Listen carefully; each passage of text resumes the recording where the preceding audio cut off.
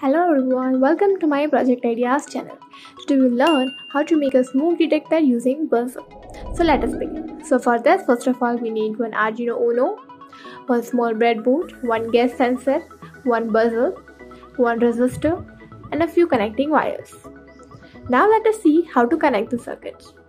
So for this, first of all, let us know how to connect this piezo buzzer. So it has total two terminals. So first is the positive that we will be connecting to this G and D pin of this Arduino, and the second one is the negative terminal that we will be connecting to this 5 number pin of this Arduino. Now let us see how to connect this gas sensor. So it has total 6 terminals. So first of all, B1, H2 and B2 will be connecting to this 5 number pin of this Arduino Uno. After it, we will connect this A1 through this resistor to the GND pin of this Arduino. After it, we will connect this H1 pin of it to the GND pin of this Arduino.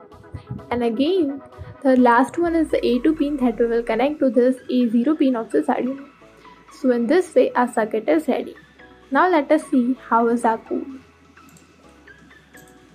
So this is our code. Over here, first of all, we have initialized these two variables. First is the buzzer to this 5 pin number as we have connected in this Arduino.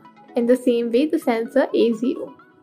After it, we have used this void setup function in which this pin mode 5 is used for output purpose and this A0 we have used it for input purpose.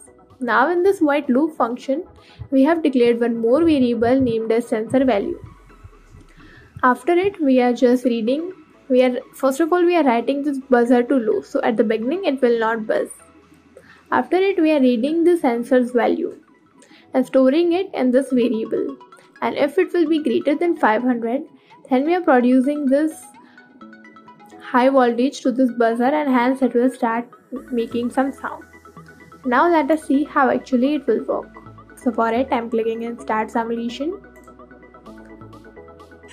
As you can see, here is our smoke and this gas sensor is able to detect it and hence this is making some sound. So in this way it will work. Thank you.